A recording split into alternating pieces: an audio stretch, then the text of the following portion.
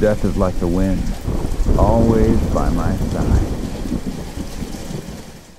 What's up, guys? In today's video, I wanted to talk about all the new builds on Yasuo on patch day. So yeah, we're releasing this on patch day because I know all you guys are asking about it, but I just felt like to save it, do all the other videos on just testing the new items, and have this last big video of all the builds that I think are potentially very good on Yasuo.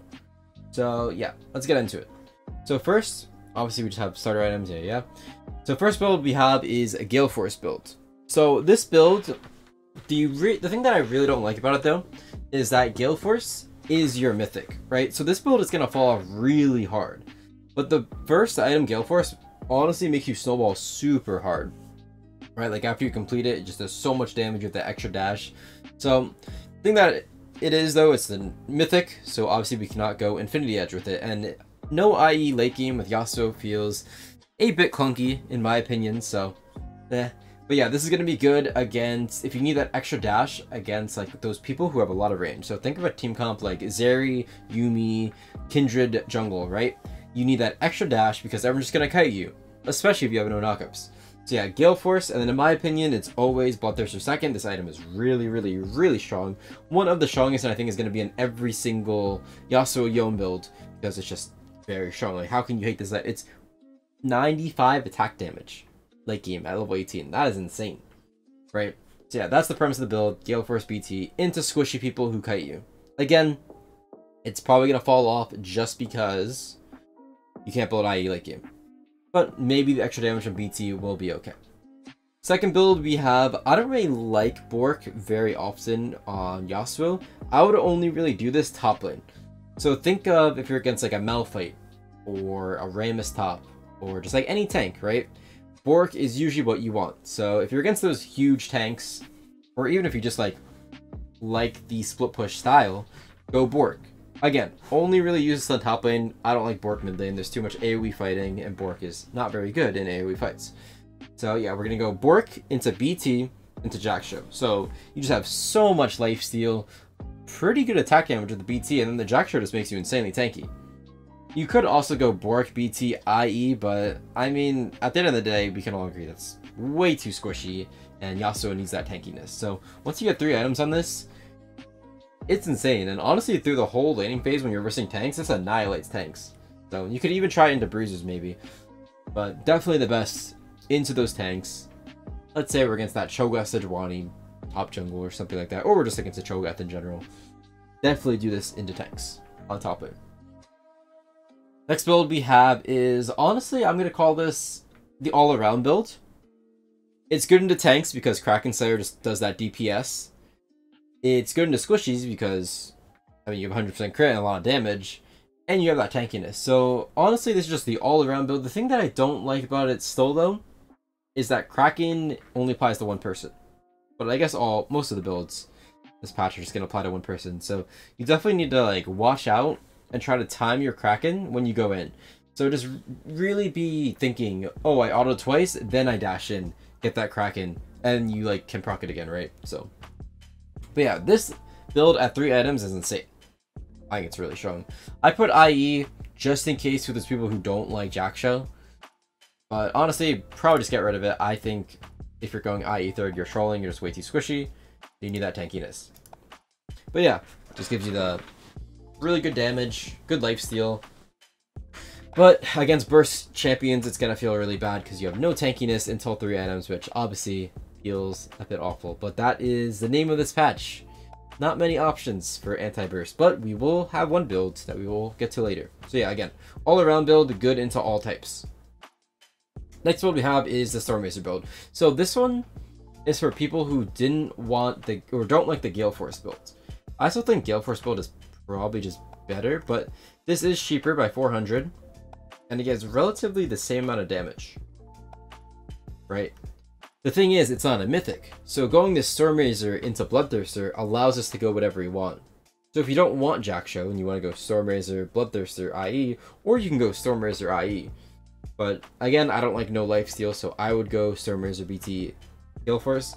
Very similar to Gale Force builds, except that you can go Jaxo. So for the Jaxo lovers, very similar to this build, But you can still go Jack Show because this isn't a mythic. Because it does the same job, right? It gives you that extra movement speed to get onto those ranged people who are kiting you without needing the Gale Force. And you don't have to worry about only being able to use this every, what, 90 seconds? This is like every 5 seconds. So, similar to Gale Force, might just be better than the Gale Force build. Have to see it in a real game. So yeah, again, like, I just want to clarify, these two builds are very similar. For the same type of champions that kite and are squishy. Except this one you can go Jack Show, this one you cannot. And now, last but not least, we have the Eclipse build, which I tested this out, and I think it's really the only option into those people like Zed, LeBlanc, you're against an Evelyn, stuff that's really gonna one-shot you, right? So yeah, I kind of just did this. I can't tell because I'm playing on PB, so I can't tell if it's like insanely good or not. It felt really good. Probably even better on Yone. But the premise of the build is Berserkers into 1 dagger into Eclipse. So this is the same amount of gold as old Shield Bow, because Shield Bow was 3,400, right? So it's the same gold. We're just mimicking Shield Bow. The only bad thing about it is the shield is a little bit smaller and we have to auto attack and like land some abilities to proc it. But it's insanely lower cooldown than Shield Bow. I think it's 5 seconds, I want to say. It doesn't show on tooltip, I don't know why. I think it's like 5-8 seconds, maybe 10 max. I think it's less than 10 for sure. But yeah, and then we run the build with BT Shield Bow. So this is just like the anti-burst build for against those assassins that one-shot us, and Annie, stuff like that. We have the double shield, shit ton of lifesteal, feels really good. So yeah, just to go over them all again before we get to the situational items. The 5 builds: Gale Force against squishies, mobility. Bork against tanks, usually only top lane. All around build, really showing you 3 items. This same as Gale Force builds, except you can go Jack Show at the end for those who want to be tanky and don't have to rely on the active. And lastly, the anti-burst build. And now to end all these builds, here are the situational items. So first we go with the MR items. So let me just do this real fast. Okay, let me just put this in actually. Okay, that's good. First, we have the MR items. This Wit's End is for the most damage. If you want the most damage MR item they can get, Wit's End. If you feel like you're just lacking damage, you want to do some extra magic damage, if they have like a Rammus or something, Wit's End feels really good. Most damage out of any MR item. Visage doesn't do any damage, but gives you insane tankiness. If you're going a heavy lifesteal build, see above the, like this build, a lot of lifesteal, you can end it with a Visage. Just getting all those shields to be even stronger, the lifesteal, or if you have like a Soraka Ivern on your team, this is very good. Next we have Maul, which, as you saw in the items above, we can actually go Maul in all of our builds now, because we don't go Shield Bow. So if they're heavy AP, you want that lifeline passive, you can end some of these builds with Maul. So this does do a little bit less damage than Wit's End, but if you want another damage item that gives MR that's a little bit more tanky than Wit's End, Maul is your best friend. And last but not least, the last MR item, Force Nature. They actually nerfed this item, gives less MR in total. They're definitely not feeling too hot, but for Yasuo, a lot of team comps, we need the extra movement speed. And the extra movement speed is going to feel very nice. So again, against those comps that kite heavily, but we didn't want to go Gale Force or Stormrazor, grab the Force Nature for the extra movement speed. Also, old reliable Death Stance. This one's self-explanatory. This is going to be in all your builds if they have even like 1 to 2 AD targets that are burst heavy. Just the best, gives attack damage, that OP passive, armor. Can't go wrong with it. Best armor item, for sure. Then we have GA, which is if you're a little bit more poor on the poor side, and your team's actually doing pretty well, and there's like one last team fight going up, you can grab the GA just because for that one team fight, it's going to be stronger than Death Stance, potentially. Yeah, just grab the GA. I usually don't really like this item. I prefer Death Stance. Then we have random ones. Very rare item that you're going to go. If you need the extra slow, if people are going to kite you heavily, and if you're against like a Kindred Tryndamere 80 carry. Heavy crit users, very good against them. Now we have Black Cleaver, another super rare item that you're going to go. Only go this item if they have a super tanky team and no one else on your team can build it. Because it at least gives you that tankiness while also shredding your opponents, right? That's why I like it a lot more than Last Whisper, because Last Whisper doesn't give you any tanky stats, and at the end of the day, Yasuo needs some HP for that tankiness.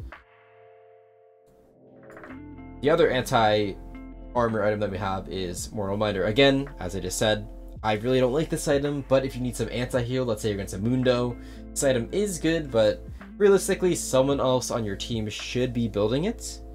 So yeah, try to stay away, try to ask your team, hey, can someone else build it? Because on average, I'd rather go Cleaver if I'm building Armor Pen, just for the extra tankiness. Next we have, if you need to build QSS against Malzahar, Skarner, stuff like that, Silvermere Dawn is my go-to over Scimitar. Scimitar you can be using in the builds that you don't get 100% crit in your first 3 items, which I think is only this build, right? Bork, Bloodthirster, Jackshow. You need that one extra crit item, you can go Scimitar if you need the QSS, if you're against a Malzahar or something like that. But if that's not the scenario, then we are just going this, because it's more tankiness again, and tankiness we love on Yasuo. And the passive's better, or the active, I mean, gives you tenacity for like 4 seconds, compared to just moving to from Scimitar. Iceborne, honestly, I put this, I've only used this one single time, and it was when I'm against a Vayne. It's really good into Vayne if you don't want to go, if you're going the Jackshow build, or one of the Jackshow builds. You can substitute with Iceborne. Just because, obviously, when you're against a Vayne, Vayne's just gonna melt through Jackshow, tankiness doesn't matter, so the slow is gonna help a lot more. I almost never go this item, though. And last but not least, we have Sterix.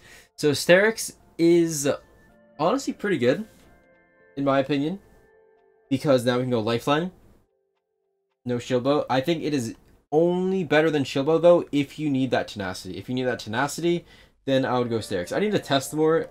I honestly feel like Shield Bow has to be better just because it's a crit item.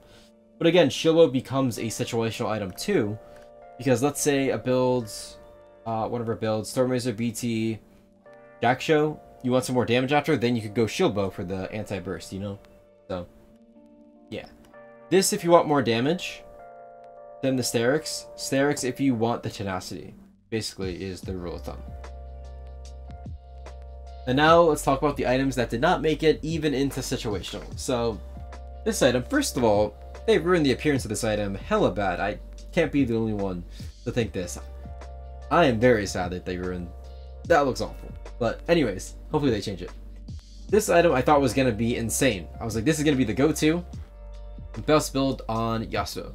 But at the end of the day, it feels very weak. The build path isn't even good. Doesn't build out a Zeal anymore. And it's just a worse Stormrazor. Like, Stormrazor scales way better because it actually scales with AD. This doesn't. The only thing that this thing has is that it's AoE. But, I mean, I'd rather have the more damage from Stormrazor and the extra movement speed from Stormrazor. So, hopefully they buff this item up, because I just don't think it has any room, or there's any room in Yasuo's build for Static Shiv. RIP 2023 Static Shiv. Next we have PD. They buffed it a little bit, gave it some more attack speed. At the end of the day, it's just way too much attack speed. We don't need that much.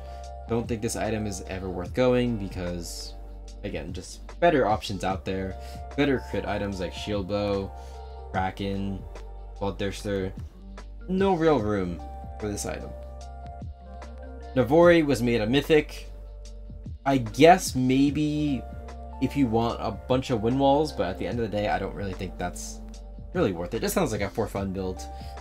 Obviously, there was never a time when Yasuo went Navori over IE, so why would we do that now, right? They didn't change the item. So, don't look at this item, not worth it. And this one, Rageblade. Rageblade, a lot of people thought it was going to be good, but it's not a Yasuo Yone item. Their passive doesn't give enough damage with it anyway, because they like fixed a bug on it, or not a bug, but the double crit doesn't give more damage, or something like that. So it just feels like you're way too squishy, and the on hit is really awkward. I've even tried it with like Bork, Rageblade, and it's just overkill, man. You need too many things for it. It's not worth going at all. But yeah, I would say those are all the builds. Oh, and last thing I want to talk about was actually Zeal. So you can still go this item. Just gonna put it here just so we can look at it. Like P Zhang probably will still go this item because he loves Zeal, but at the end of the day, they nerfed it, they lowered the movement speed on it, and they made it cost even more gold by 50. So it's not that big of a nerf, but honestly, I was already on the fence about Zeal. So in my opinion, I wouldn't go it. I think it's bad. And yeah. This is what I think are going to be the main 5 builds. And again, went over all the situational items. Think about the game and build appropriately. But yeah, try out these 5 builds situationally in your games and let me know how you guys think. Also, if new builds come into play, like Zuko does something, or P-Zang, something like that, we will definitely do a video on it. But this is what I think are the best 5 builds. I want to get a video out or something on the day of the patch so you guys aren't completely lost. So yeah, no bullshitting, no clickbait. 5 best builds on Yasuo. Try it out on the Rift. Let me know. Thank you guys for watching. See you next time.